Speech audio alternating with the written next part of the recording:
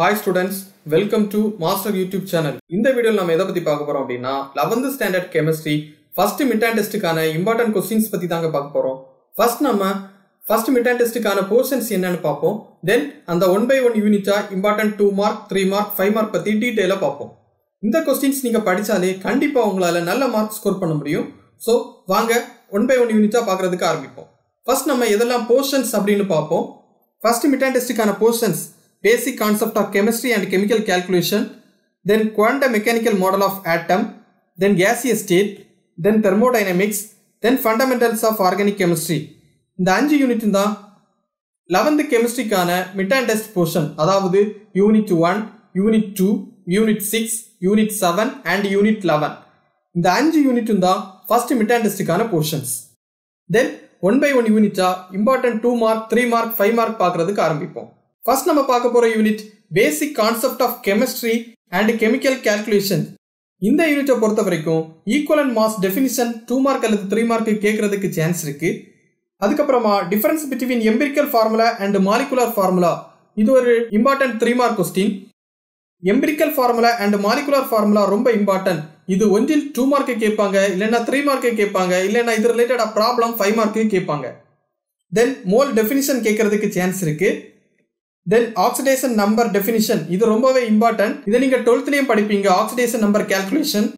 Then molar mass and molar volume definition இதுவும் ரொம்ப important ஆன ஒரு 2 mark question. Then basicity definition and அது பேஸ் பண்ணி equivalent mass of acid calculate பண்றது இது ஒரு 3 mark கேக்குறதுக்கு சான்ஸ் இருக்கு. Then type of redox reaction இது ஒரு important ஆன ஒரு 3 mark question. Then decomposition reaction பத்தி கேக்குறதுக்கு சான்ஸ் இருக்கு. அதாவது write a short note on decomposition reaction அப்படின ஒரு क्वेश्चन கேக்குறதுக்கு சான்ஸ் இருக்கு. Decomposition reaction னா என்னது? It is a redox reaction in which compound is break down into two or more components. அத தான் நம்ம என்னன்னு சொல்லுவோம்? Decomposition reaction அப்படினு சொல்லுவோம். Next molar mass calculation related acetone-ஓட molar mass calculate பண்றது கேக்குறதுக்கு சான்ஸ் இருக்கு. Then calculation of oxidation number of Cr2O7 2- அப்படின ஒரு क्वेश्चन கேக்குறதுக்கு சான்ஸ் இருக்கு. Then equivalent mass of acid, equivalent mass of base, equivalent mass of oxidizing agent related ஆன calculations கேக்குறதுக்கு chance இருக்கு. அதாவது problems. So இவ்வளவு தான் first யூனிட்ல உள்ள important 2 mark and 3 mark question. Then 5 mark question பாப்போம். 5 mark question பொறுத்த வரைக்கும் limiting agent calculation related problems கேக்குறதுக்கு சான்ஸ் இருக்கு. Then empirical and molecular formula calculation related problems கேக்குறதுக்கு சான்ஸ் இருக்கு. Then balancing equation based on oxidation number method இது ஒரு important ஆன ஒரு 5 mark question. அதாவது ஒரு equation கொடுத்துட்டு அதை வந்து பேலன்ஸ் பண்ண சொல்லிருப்பாங்க oxidation number method யூஸ் பண்ணி. சோ இதுவும் ஒரு important ஆன ஒரு 5 mark question. நெக்ஸ்ட் நம்ம பார்க்க போற யூனிட் செகண்ட் யூனிட், அதாவது quantum mechanical model of atom. இந்த யூனிட்டை பொறுத்த வரைக்கும் Pauli's exclusion principle 2 mark கேக்குறதுக்கு சான்ஸ் இருக்கு. Then Alpha principle இது ஒரு important ஆன ஒரு 3 mark question. Then Hund's rule இது ஒரு important ஆன ஒரு 2 mark question. Next Heisenberg uncertainty principle இது ஒன்றில் definition வந்து 2 mark அல்லது 3 mark கேட்பாங்க, இல்லனா இது பேசிஸ்ல problems 3 mark கேக்குறதுக்கு சான்ஸ் இருக்கு. Then electronic configuration of chromium and copper expected configuration actual configuration chromium copper க்கு டிஃபரண்டா இருக்கும். அது எதனால அப்படிங்கற ரீசன் நம்ம சொல்லணும். இதுதான் இந்த क्वेश्चनல கேட்டிருப்பாங்க. Then limitation of Bohr atom model இது ஒரு இம்பார்ட்டன்ட் ஆன ஒரு 3 mark question. Then Davison and Germer experiment பத்தி கேட்டிருப்பாங்க. அதாவது wave nature of electron experimentally explain பண்றதே Davison and Germer experiment தான்.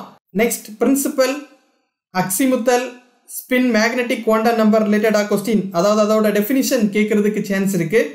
Then problem based on energy of electron in hydrogen atom இதர் பேசிஸ்ல problems கேக்குறதுக்கு வாய்ப்பு இருக்கு. அதாவது energy of electron in hydrogen atom நமக்கு எல்லாருக்கும் ஃபார்முலா தெரியும்.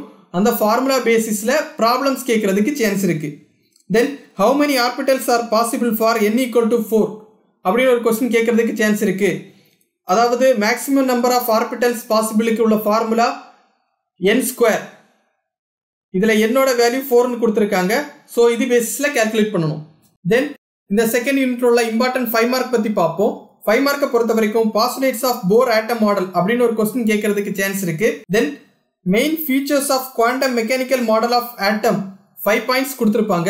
இது ஒரு important 5 mark question. Then Schrödinger equation இதுவும் 5 mark கேக்குறதுக்கு சான்ஸ் இருக்கு. Suppose இந்த questions எதுவும் வரலன்னா shape of s and p orbital இது 5 மார்க் கேட்கறதுக்கு சான்ஸ் இருக்கு.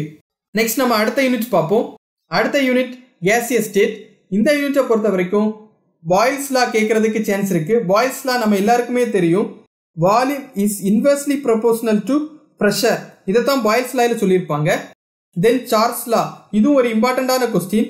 சார்லஸ் லால என்ன சொல்லியிருப்பாங்க? Volume is directly proportional to temperature அப்படின்னு சொல்லியிருப்பாங்க. தென் கே-லுசாக் லா, இந்த லால என்ன சொல்லியிருப்பாங்க?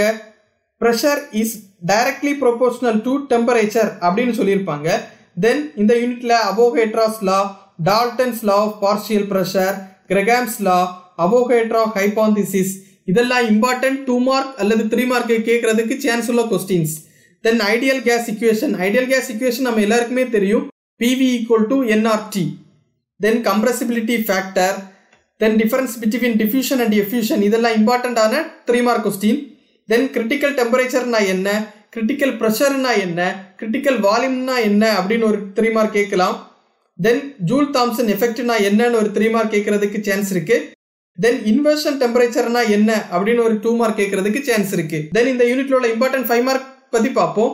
5 மார்க்கை பொறுத்த வரைக்கும் derivation of critical constant from van der Waals constant, இது ஒரு இம்பார்ட்டண்டான 5 மார்க் கொஸ்டின். இது ரொம்பவே இம்பார்ட்டண்டான ஒரு கொஸ்டின். ஸோ இதுவும் நல்லா எழுதி படிங்க. நெக்ஸ்ட் நம்ம பார்க்க போற யூனிட் தெர்மோடைனமிக்ஸ். இந்த யூனிட்டை பொறுத்த வரைக்கும் இம்பார்ட்டன்ட் 2 மார்க் 3 மார்க் அப்படின்னு பார்த்தாச்சுன்னா 0th லா ஆஃப் தெர்மோடைனமிக்ஸ் கேட்கறதுக்கு சான்ஸ் இருக்கு. First law of thermodynamics 2 mark அல்லது 3 மார்க் கேட்கறதுக்கு சான்ஸ் இருக்கு. செகண்ட் லா ஆஃப் தெர்மோடைனமிக்ஸ் அதுவும் 2 மார்க் அல்லது 3 மார்க் கேட்கறதுக்கு சான்ஸ் இருக்கு. அல்லது தேர்ட் லா ஆஃப் தெர்மோடைனமிக்ஸ் அதுவும் 2 மார்க் அல்லது 3 மார்க் கேட்கறதுக்கு சான்ஸ் இருக்கு. அதுக்கப்புறமா கிப்ஸ் ஃப்ரீ எனர்ஜினா என்ன அப்படின்னு ஒரு 2 மார்க் அல்லது 3 மார்க் கேட்கறதுக்கு சான்ஸ் இருக்கு. இது ஒரு இம்பார்ட்டண்டான கொஸ்டின்.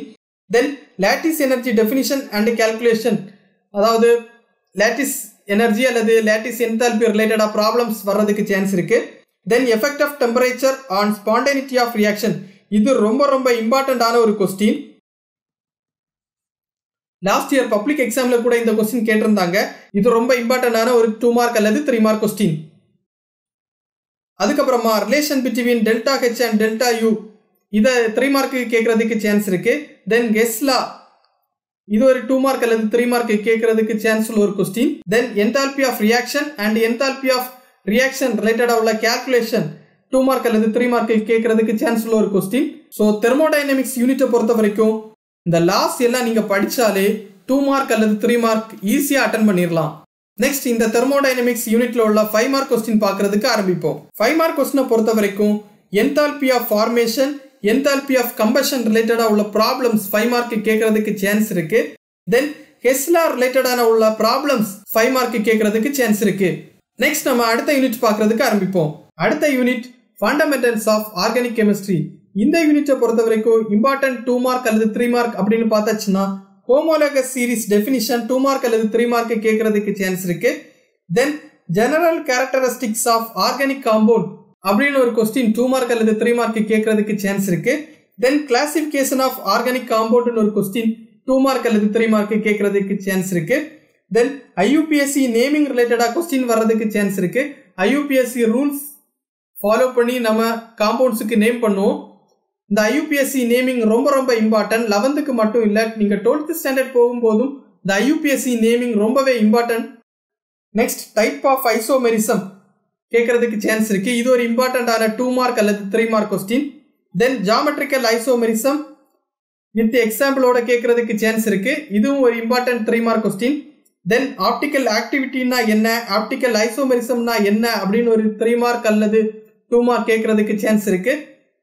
நெக்ஸ்ட் இந்த ஃபண்டமெண்டல்ஸ் ஆஃப் ஆர்கானிக் கெமிஸ்ட்ரி யூனிட்ல உள்ள 5 மார்க் பார்த்தாச்சுன்னா 5 மார்க் அவ்வளவா கேட்கறதுக்கு சான்ஸ் கிடையாது. அப்படி கேட்டாங்க அப்படின்னா predict the possible structural isomers for the compounds having formula அப்படின்னு கொடுத்து C4H10O C5H12 அப்படின்னு காம்பவுண்டோட ஃபார்முலா கொடுத்து அதோட பாசிபிள் ஸ்ட்ரக்சரல் ஐசோமெரிசம் டிரா பண்ற மாதிரி கொஸ்டின்ஸ் கேட்கறதுக்கு சான்ஸ் இருக்கு. ஸோ இவ்வளவுதான் 11th கெமிஸ்ட்ரியை பொறுத்த வரைக்கும் இம்பார்ட்டன்டான 2 mark 3 mark 5 mark question for the first mid term test. இதோட PDF நம்ம மாஸ்டர் ஆப்ல கொடுத்துருக்கோம். நீங்க அதை ஒன்று செக் பண்ணிக்கலாம். இந்த டாபிக்ஸ் அல்லது இந்த கொஸ்டின்ஸ் ரிலேட்டடா ஏதாவது டவுட் இருந்துச்சுன்னா நீங்க மாஸ்டர் ஆப்பை ரெஃபர் பண்ணிக்கலாம். மாஸ்டர் ஆப்ல எல்லா டாபிக்கும் வீடியோஸ் ஃபார்மேட்ல ரொம்ப கிளியராகவே கொடுத்துருக்காங்க. ஸோ நீங்க அதை ரெஃபர் பண்ணிக்கலாம். இதில் நம்ம பார்க்காதது 1 மார்க் கொஸ்டின். நீங்க 1 மார்க் கொஸ்டினை பொறுத்த வரைக்கும் புக் பேக் கொஸ்டின் படிச்சாலே உங்களால நல்ல மார்க் ஸ்கோர் பண்ண முடியும். ஸோ நாங்க இப்ப கொடுத்த கொஸ்டின்ஸ் எல்லாம் நீங்க பார்த்திருப்பீங்கன்னு நம்புறோம். இந்த கொஸ்டின் பேஸ்ல நல்ல முறையில் படிங்க, நல்ல முறையில் எக்ஸாம் எழுதுங்க. All the best.